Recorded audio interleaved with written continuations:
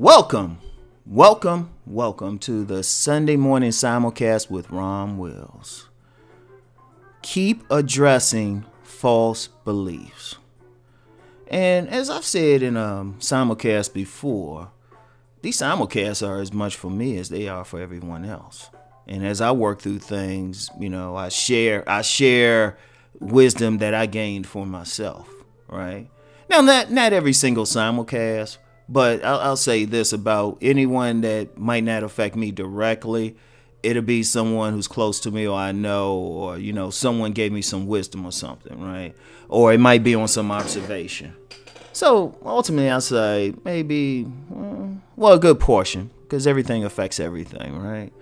And recently, I had a emotional revelation, and I'm not going to get into it publicly, the exact circumstances, but I had a false belief that I had been carrying for quite a few years, right? Quite a few years.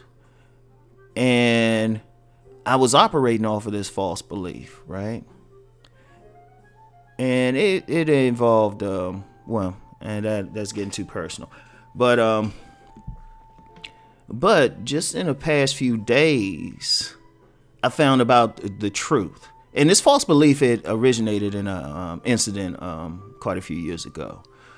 And starting from that particular incident, I had a particular belief about not only I'll just say certain circumstances, but particularly about my reaction. It was more about my reaction to it.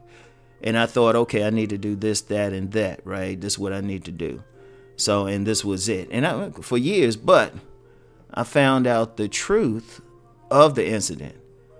And it was actually cathartic for me. It really was. It really was. And once I let it go and I started seeing things the way they properly were, it was a revelation. It was very moving to me, right? One day maybe in the future I'll write about it. If it'll really help people. But I'm still too close to it right now. I'm still processing some stuff, right? But the bottom line is, and now that was me, but the bottom line for everybody is you have to address a belief. Like if you have a core set of actions that stem from an incident with a person, as best as possible, you need to find out the truth of it. Even if you have to wait a few years and then sit that person down and just say, hey, you know what? This what happened. When this happened, what was up? What was the real deal? What was the thing going on? Right? It's that deep. You need to find out, right? Especially if you've seen that having a false belief is detrimental to you. And it always is.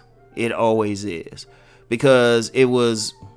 As I tell people, I'm a continual work in progress, right? I don't know everything. I'm learning. And, and that's part of the reason why I do these simulcasts, because when I learn something, like I said, I share it, right? So when I found this out, I was like, wow. And it made me look at stuff just totally different.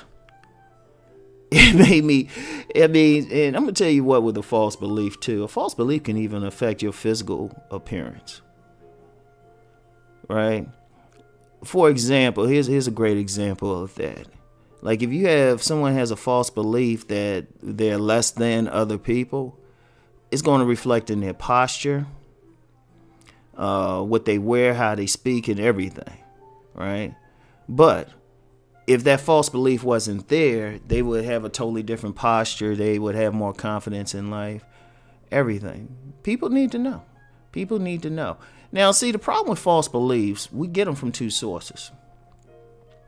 We listen to what people around us tell us, and those people don't always have our best interests at heart. That's one thing with that. Also, they dealing with their own false beliefs.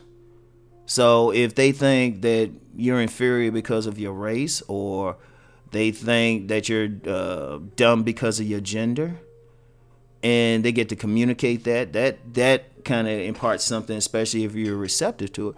But also, we generate false beliefs based on our ego. Our ego will lie to us. our ego will lie to us, right? It'll tell us anything, because the purpose of the ego is to protect our psyche. So if our psyche can't handle something, case in point, and I've seen this with a lot of women and a lot of men, they feel like that somebody was attracted to them or something like that, or they forget that, okay, here's an example. Here's an example, right?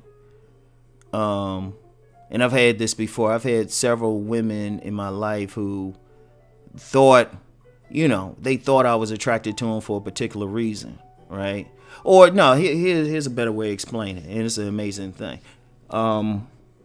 These women, like in the past, I would have women who would literally throw themselves at me, who I might not have been interested at first, but then I'll be like, oh, okay. But then when we get together and stuff, deal with each other a while, all of a sudden the narrative in their mind is, oh, Rom chased them.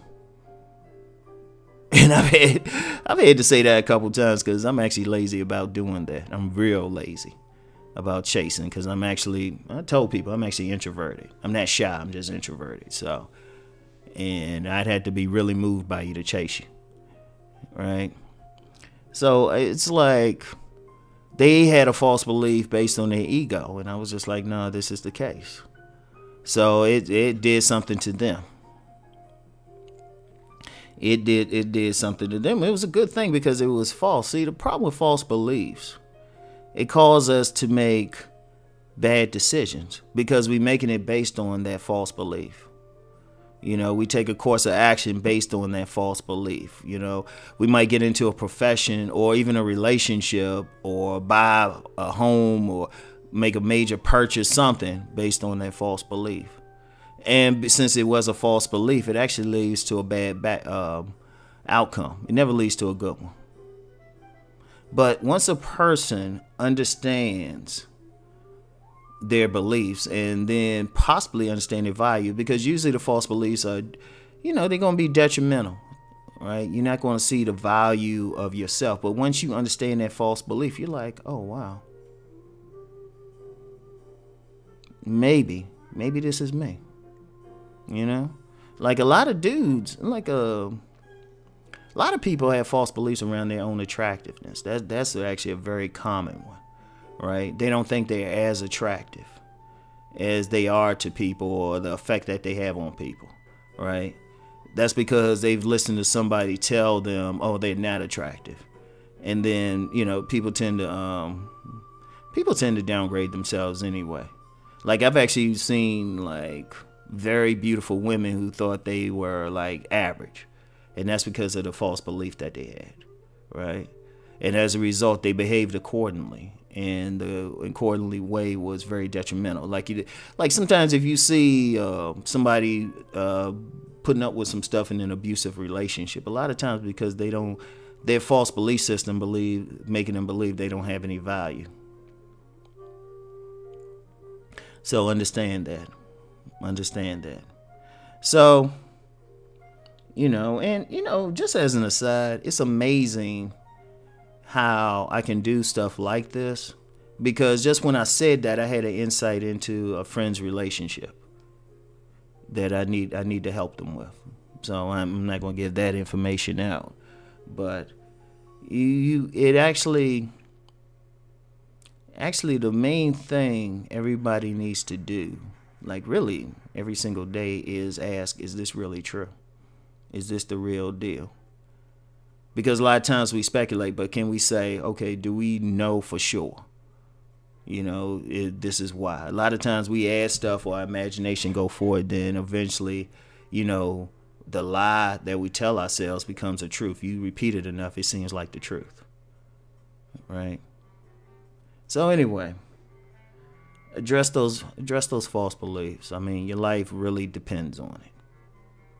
So, peace and blessings, everyone. Keep rising and transforming.